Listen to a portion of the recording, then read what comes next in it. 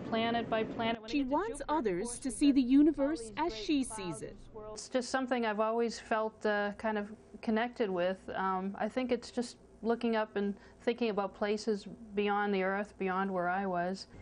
Well, our program today is called Into the Unknown.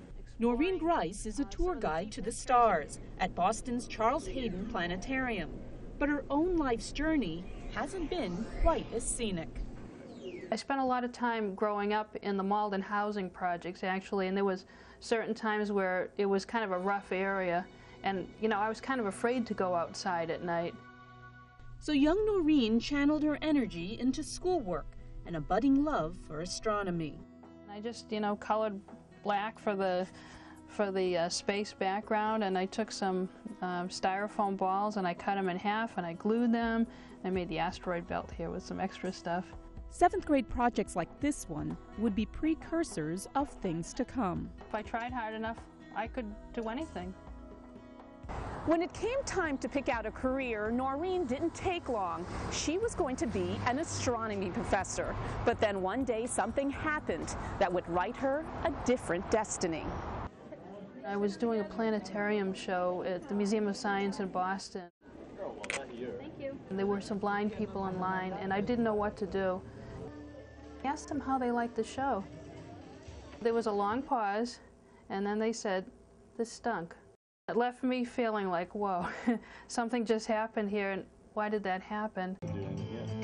Noreen was hooked. She vowed to not only open the portals of a world, but also a universe to people who couldn't see well or at all. Growing up in the housing projects, there were a lot of times I didn't have access to things, or people would say, you're a project kid, you're not welcome here. I know what it's like to have, you know, barriers. And I thought, let me see if I can break down these barriers. I don't know how to do it, but I'll figure it out. So I remember I walked into the professor's office, Dr. Janes, and I said, I have an idea for my directed study. I'd like to write a book in astronomy for the blind. His reaction was sort of like, there was, again, it was an uncomfortable pause. That senior project would eventually be published. It would be Noreen's first book, the first of 5. One book on astronomy is good, but 5? Well, could be 50.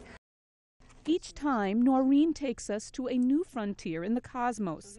In her latest book, she tackles the invisible universe, one that we can't even see with our own eyes. So the visible image comes from the Hubble Space Telescope, so we know what it looks like to our eyes. But then the infrared image, you know, comes from the Spitzer Infrared Observatory. And then we've got the radio image, which is a completely different view, comes from a ground-based telescope. And then the X-ray view comes from the Chandra X-ray Observatory. Enjoy your stay at the Museum of Science, Boston. Sometimes you just feel like you're in the right place where you're supposed to be. I just feel like I'm doing the thing I'm supposed to do. And I was meant to be at the museum on that Saturday in 1984 taking tickets when this particular group approached.